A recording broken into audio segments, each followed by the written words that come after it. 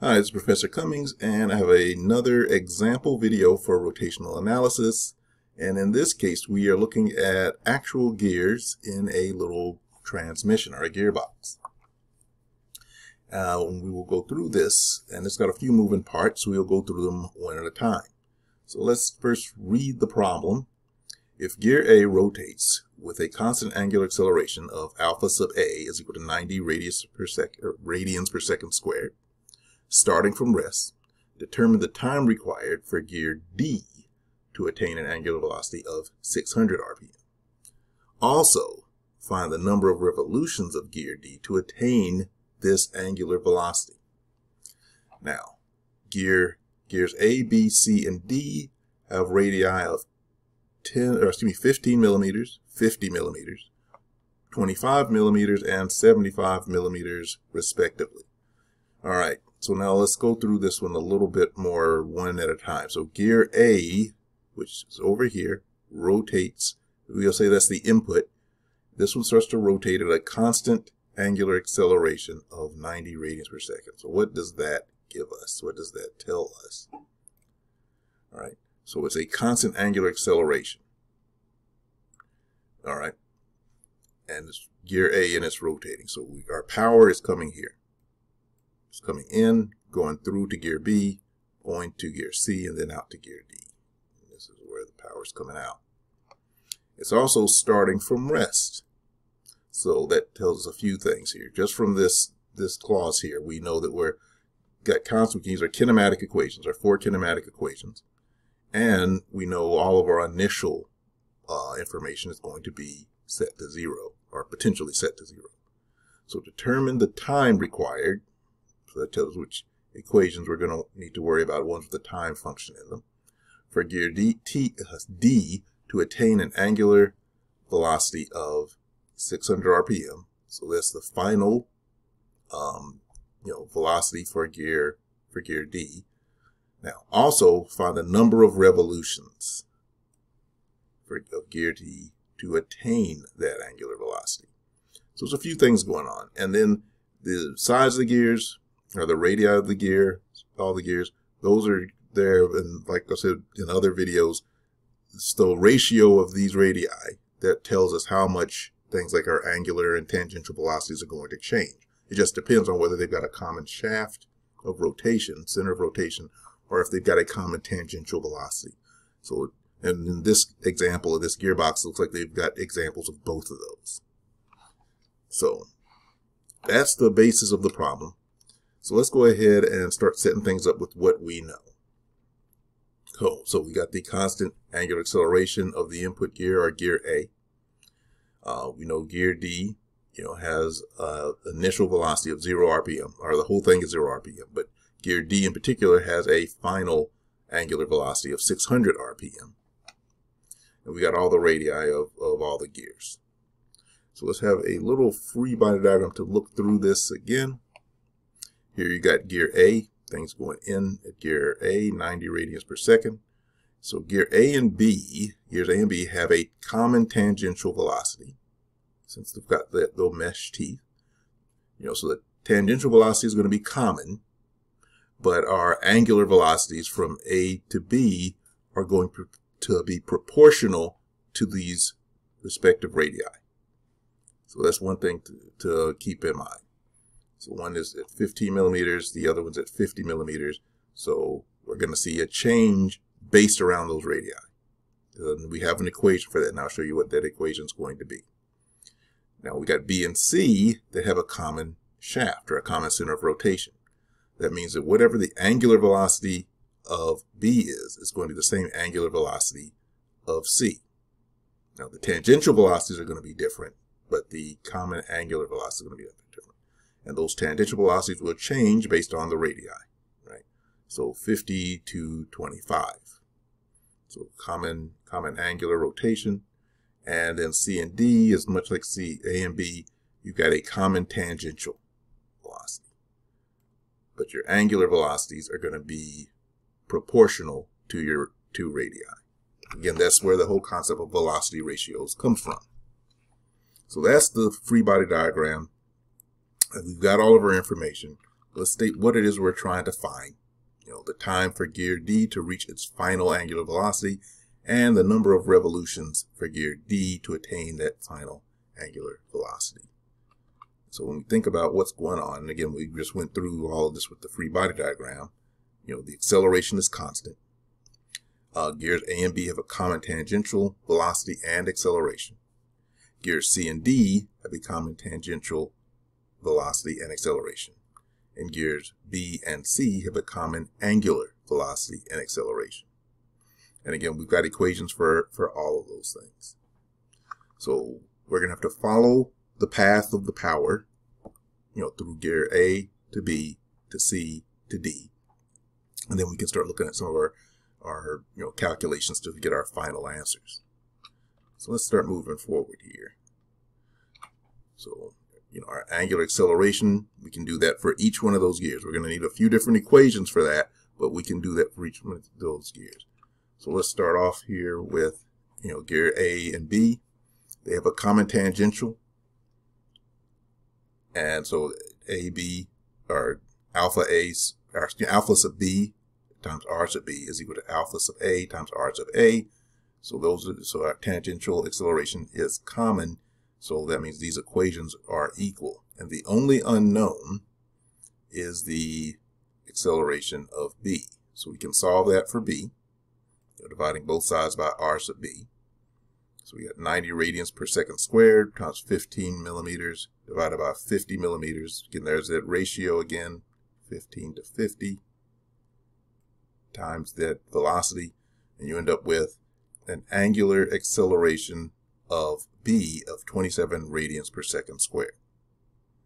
Now we also know that because this is common shaft, that the angular acceleration of B is equal to the angular acceleration of C.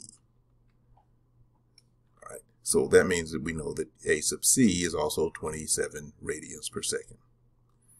Now, when we go to C to D, we have to go back to our tangential equation. And the only unknown here is alpha sub D. We have an acceleration for C, the radius of C, and the radius for D. So we'll divide both sides by the radius of D. And we have 27 radians per second squared times 25 millimeters divided by 75 millimeters. Again, there's that ratio. And we end up with 9 radians per second squared. So we started off at 90 radians per second squared. It goes through the gears in the gear train because of the varying diameter of the different gears. We reduced it down, slowed it down to 9 radians per second. Now the exact opposite happens with the torque, just as a little side note. The torque actually goes up when you do that. And it's the same concept. So now we've got accelerations for all 4 gears. Angular acceleration for all 4 gears. So let's move forward with our problem. Let's start looking at trying to find that angular velocity of gear D. Once we've gotten that, we can start getting our, doing our final answers. So from that, we know that gear D, where its final is going to be 600 radians, or revolutions per minute. And we're going to have to put this into radians. So again, 600 revolutions per minute, and then 2 pi radians. 2 pi is, radians per revolution. So what we're going to do is a few things are going to get canceled out here. And you got 1 minute for every 60 seconds. So we're going to get this to radians per second. And so minutes. So what we're left with is radians per second. And we can do that math, 600 times 2 pi divided by 60. And that gets us to 20 pi, 600 divided by 60, and then times 2 is there 20 pi. Or you can multiply that times 20 times pi, and then you end up with 62.83 radians per second, which is the answer I would prefer. I don't really like using pi as some sort of placeholder. So now we have an angular velocity for D, as well as an angular acceleration for D. So now we can start to look at doing this analysis on gear D. All right, so now let's move forward from here. So that's the information that we spent calculating on the last slide. So now we can start looking at our kinematic equations. Keep in mind we had a constant acceleration, and we also were looking for a time function, and we were looking for a how many revolutions it would take to get there. So when we start to put things into radians again, or further into radians. So let's start up this. We will start by looking at that that constant acceleration and getting one of our kinematic equations from that, since we can base that off of it. And there's a kinematic equation we can have access to. Here we have gear D, that final angular velocity of gear D is equal to the initial angular velocity of gear D plus the acceleration of gear D, angular acceleration of gear D, times some unit of time that it would take to get there. And in this equation, we know that it started from rest. So this initial angular velocity is 0. We know that this is 600. And we were given, we calculated this at 9 radians per second. So we have got one unknown, which is time, and we can solve for time. So what we do, we will basically end up, we will subtract this from both sides. You could say take it out at that point, but then divide by your acceleration. And what that goes to is, 62.3 radians per second, which would be our angular velocity, is equal to, minus 0 radians per second, our initial, startup velocity, and our constant acceleration of 9 radians per second. And that leaves us with a time of 6.98 seconds. So it takes almost 7 seconds to get up to that speed at the acceleration that we were given. So now we have a time. We have all of our velocities. So now what we are looking for is the number of revolutions. So now we're going to have to use another kinematic equation that's based on theta. Put this into radians. Or since we're dealing with radians, and then convert that to revolutions. So here we have another equation. Our final angular velocity squared for gear D, and our initial angular velocity squared for gear D, plus twice the acceleration, angular acceleration for gear D. And here we have the delta of revolutions. And since we know we started off at rest, so that's going to go to 0.